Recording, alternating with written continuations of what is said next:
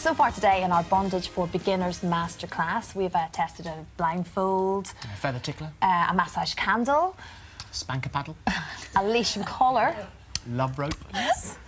What are the final three? And we're talking slightly more advanced now, Annabelle. Would that be the correct way to describe fair. them? We've gone up a notch. Now, we're not in the, the upper echelons up a notch? a notch. Strange. Yeah, we're not in the upper echelons of bondage play, but this is, for the average person, this is a more advanced selection of products. Like what we got? OK, so first up we have a rather pretty item. This is the Ann Summers Crystal Body Wand. It's very, very pretty. We've got the rhinestone handle. Now, this is USB rechargeable, so it's brilliant because you don't need to worry about replacing the batteries. You can just plug it into your laptop and charge it up. It's single speed or a couple of speeds. Just flick the switch up and you get vibrations in the tip. Now, that, for such a small toy, it's very powerful. I actually love these for shoulder massages. They're absolutely fantastic. If you wedge this between you and the wall, you're going to get a great deep tissue massage. They're very powerful and it's got a nice flexible neck so you can get into all those hard-to-reach spots. Okay.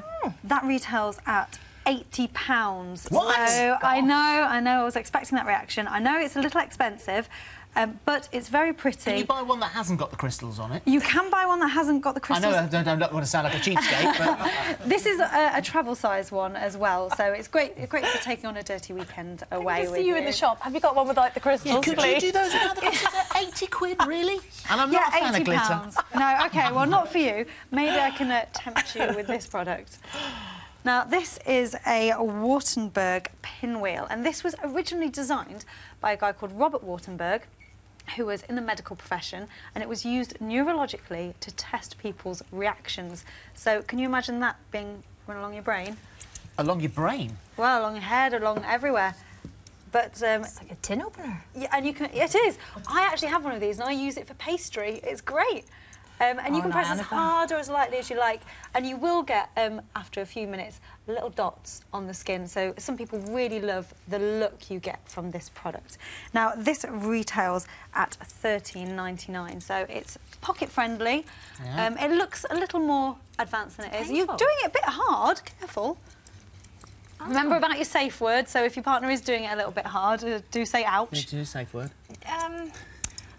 I don't know what that's supposed to do, really. I'm not going to lie. Again, it encourages blood to the surface of the skin, making you more responsive to touch. Right, finally. And finally, we have a little treat. We have a couple of things in here. We have two bejewelled nipple clamps. Ah, that's what they were. That's what they were, yeah. They are squeezy nipple clamps. We've got little silicone rubber tips, so nice and comfortable, and you just pop them on your nipples. Beautiful beads there for a bit of decoration, and they make your nipples more erect and more sensitive by encouraging blood flow once again. And you can put them on your ears or hang your clothes out to dry with them. No, I just want to feel how much grip there is on those.